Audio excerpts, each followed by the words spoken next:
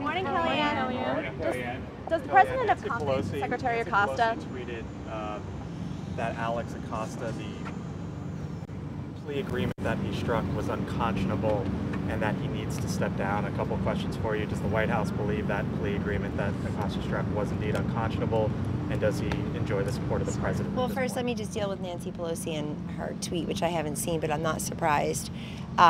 It's classic her and her Democratic Party to not focus on the perpetrator at hand and instead to focus on a member of the Trump administration. They're so obsessed with this president that they immediately go to Alex Acosta rather than Jeffrey Epstein. As far as I can see, Jeffrey Epstein is the one who allegedly, but it sure looks like strong evidence to me, is touching, if not raping, young girls. We'll see what the evidence provides. But these charges, as Jeffrey Berman said in New York yesterday, are unconscionable. They shock the conscience. They do for me. You don't have to have a teenage daughter to feel that pigs who touch young girls as such, touching children as that, should rot in hell. But it sure helps to have a teenage daughter and feel that way.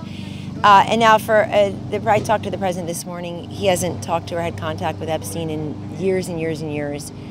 And over a decade, at least, he said.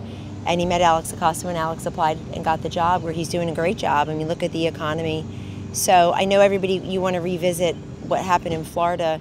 New York has applied fresh charges to Jeffrey Epstein because they have a right to do that. And I hope we're all paying attention to who the true perpetrator is here. So Alex, what frustrations, though, said he's on thin ice. Quickly enough. The president told me this morning he hasn't talked to Epstein. He doesn't think he's talked to him or seen him in 10 or 15 years. And he, like everyone else, sees these charges, the description of these charges against Epstein, as completely unconscionable and obviously criminal, disgusting, really. And so, and I think some of your networks, frankly, and irresponsibly, if I may say respectfully, are saying Jeffrey Epstein charged for sex trafficking or raping minors, and you have a picture of Alex Acosta. So let's at least get the pictures right. Of course, as a mother and as somebody who has neurons in her brain, is how I'm going to answer you. No, I know where your question's going, but you already said something that's not true. Jeffrey Epstein is the one raping young girls.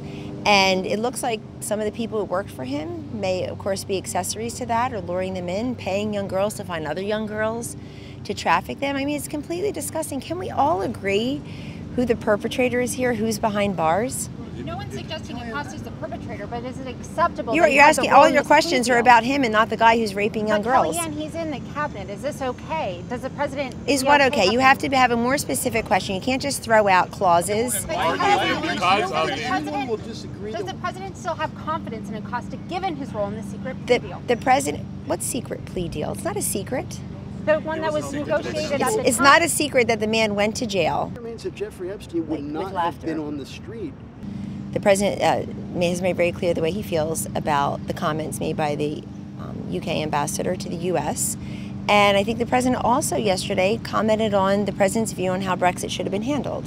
Many people accused the president of meddling and it was none of his business, but it turns out he was right. And I know he's had a good working relationship with Prime Minister May, but the president expressed his opinion as somebody who also won an election based on shaking up the system and giving more freedom back to the people.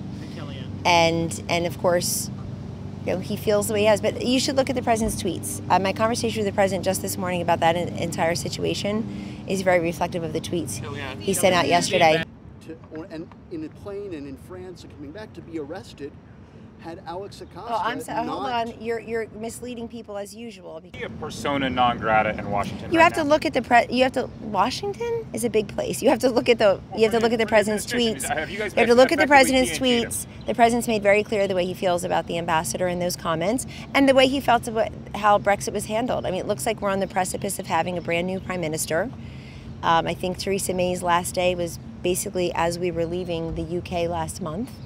And we'll leave it to the British government, the British electorate, whom they put forward as their next prime minister. I think it's obvious who it's going to be, but I'll let them decide. I'm saying to a lot of people who thought it was obvious Hillary Clinton would be elected, so I'll leave it to the will of the people, as I hope you will do next election. And I think you are. Did the President invite the Women's World Cup team? Are they invited to the White House, Kellyanne?